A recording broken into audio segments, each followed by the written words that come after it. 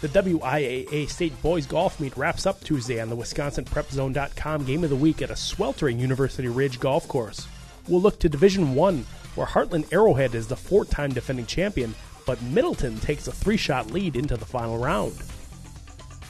Area individuals first, though. Madison LaFollette's Jacob Fierstein chips to the 9th green here. He starts the day tied for 4th, but he misses this par putt, and a second round 84 drops him to 24th. Waunakee's Zach Goggart won the Metro Shootout on the same U Ridge course last month, and he's tied for 7th entering Tuesday. But his putter fails him on 9, and a 3-putt bogey contributes to an 82 and 17th. Madison East's Edgar Carley is wide with this chip on 9. But the par putt goes, and Carley cards a 75 to move him up to 15th. On to the team competition now, where Middleton looks to improve on a 308 for Monday. To 17, where Blake Jen's tee shot on the par 3 finds a nice spot on the back of the green. Jens has a long birdie putt, but he lines it up right and it falls. Jens puts up a 78 and finishes 24th. Cardinals number 3 player Eric Hagstrom holds the lead early Tuesday after a birdie eagle start, but shots like this one on 17 cost him strokes. He recovers from there to give himself a shot at par, but he pushes it right. He's 5 over on the back 9 for a 76 that leaves him in 4th. Sean Murphy is at the bottom of the hill on 9, and he gives himself a nice birdie try here. He gets the putt to go, and a wild round ends at a 74 for 6th place.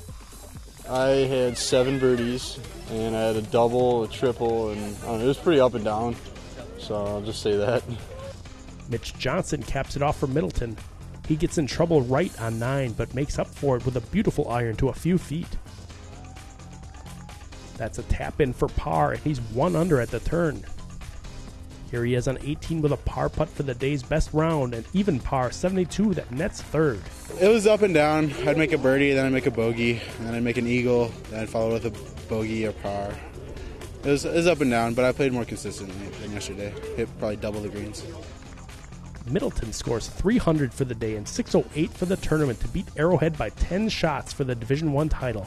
How does it feel? Amazing, fulfilling. Like it's been a long time coming. Well, even though it's only 1 year, but it's been a long haul since last year. It feels great. I'm so happy for the kids to have this experience. First of all, just to be here, and then second of all, to win the whole thing is a great thrill for me just to be a part of this with them. And we've got 3 seniors that we're certainly going to miss, and it's what a great way for them to end their career. The Cardinals put 3 individuals in the top 6 en route to the title. It's pretty indicative of the way they played all year long. We've been a team of 5, and 5 different kids have typically been our low guys all the way through the year. So we haven't counted on one kid. We've always relied on all 5 to be our scorers. So it was great to see those 3 kids up there.